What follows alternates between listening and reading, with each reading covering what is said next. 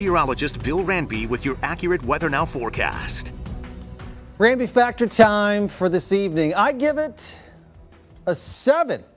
Pleasant for being and working outside this evening. If you got some plans. So far today, 86 and 64, just slightly below the averages. And again, unfortunately, no precipitation. Month to date, 1.5 inches below average moisture. Year to date, more than 7 inches below average moisture, and not much right there on Super Doppler 7 radar. The good thing about it being dry around the Omaha area, no tree pollen, no grass pollen, very low count of weed pollen in the air quality.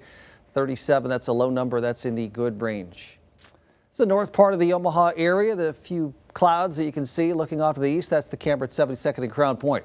85, feels like 86, dew point 64. That's all pretty decent for late July. It could be a lot hotter, and it will be a lot hotter Friday, Saturday, and Sunday. But right now, low to mid 80s in the viewing area. Most dew points are in the 60s and a little breeze out of the southeast. So hopefully you take advantage of this evening. And if you've got weekend plans, maybe you can get them done this evening and tomorrow before it gets too hot. Our storm predictor has a dry evening, 6:30, 9:30, and then through midnight. But after midnight, a couple of showers and thunderstorms develop in northeast Nebraska. And our computer models hint at them trying to move eastward into the Omaha metro, sort of hanging around during the morning drive and then starting to move off to the southeast and dissipating. And then a warm front kicks through and we'll see sunshine and hotter temperatures in the afternoon. But again, tomorrow morning, possibility of showers and thunderstorms, which we need the rain, right? Radar's quiet. We had this patch of clouds move in this afternoon, but now thinning out. Back to some sunshine this evening, and on the big scheme of things here, that's a pretty tiny little upper level disturbance just sliding through here. So at the surface, we've got high pressure over Minnesota and Wisconsin, a light little northeast breeze. It was cool this morning for many locations.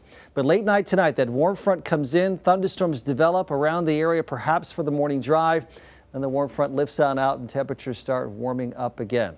70 the low, a 40% chance of rain and thunderstorms late tonight and also early in the morning on Thursday. By noontime, we're partly sunny, and then we turn hot again by 4, 5, 6 o'clock in the afternoon.